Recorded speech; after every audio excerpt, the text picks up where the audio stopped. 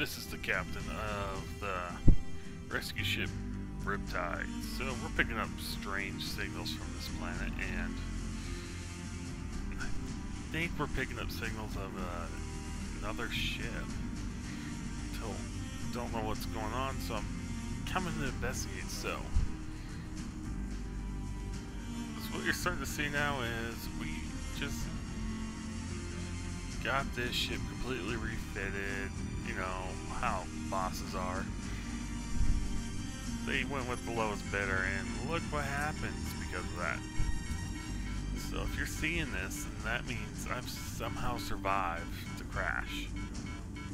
And I'm desperately trying to find a way to make sure I can stay alive. And it's a miracle that I've managed to live through this. I mean, I had to literally jump ship in the upper atmosphere, which isn't too healthy, but I managed to somehow survive. But it's a weird thing. This ship was just refitted, even if it was bad contractors. It shouldn't have separated the engine pods and a massive series of explosions. So I think there's something more going on here, but I'm not entirely sure. And I just gotta figure things out. I don't know what's going on. And what you'll see here in like the next couple minutes is my emergency supplies that's supposed to eject as soon as there's any warning system that goes off. So I have my extra supplies and I'm able to survive.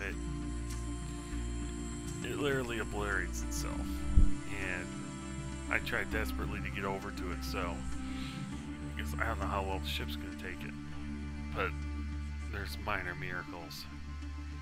As you will see, the ship is completely destroyed, unable to be used for anything, but some of its systems are still active, and I'm able to salvage parts from it, just not be able to do very much in the initial part of it. I got to figure out what's going on with this planet. Why is it having these weird readings come from it?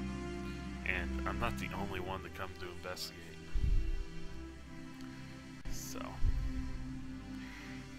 the rest of this, I just am left speechless and frustrated, and I can't just figure out what's going on. And hopefully there's more than just me surviving out there. And if there is, I need to find them, and we need to figure something out. Because it's going to be a long road trying to get back to civilization if it's possible. As you see right there, that had all my emergency supplies, extra oxygen, hydrogen, everything, even stuff to build a quick craft to get out of here and send a distress beacon buoy out into space, where it's easier to read than from this planet, because I didn't even know about the other emergency beacon until I hit the planet. So there's something going on weird here. So I don't know what's going on, but hopefully I can figure out what's causing everything and just be able to survive.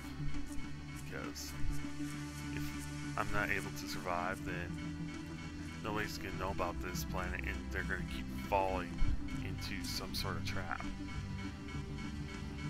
And hopefully there's nothing nefarious about it, but people need to be warned if they're having a malfunctioning ship. Might as well stay out in space, because nobody's gonna hear them. So what you're gonna see is just the rest of the footage here of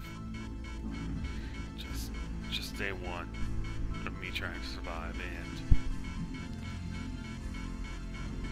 I have a limited music supply, so I'm gonna hopefully entertain you with it, and I'm just gonna lapse it so it goes a lot quicker, and hopefully this reaches somebody, because if it doesn't, then who knows what's going on out there, and maybe this is part of a bigger plot. I just don't know. So I'm gonna end it here. So Captain Log of the rescue ship Riptide out.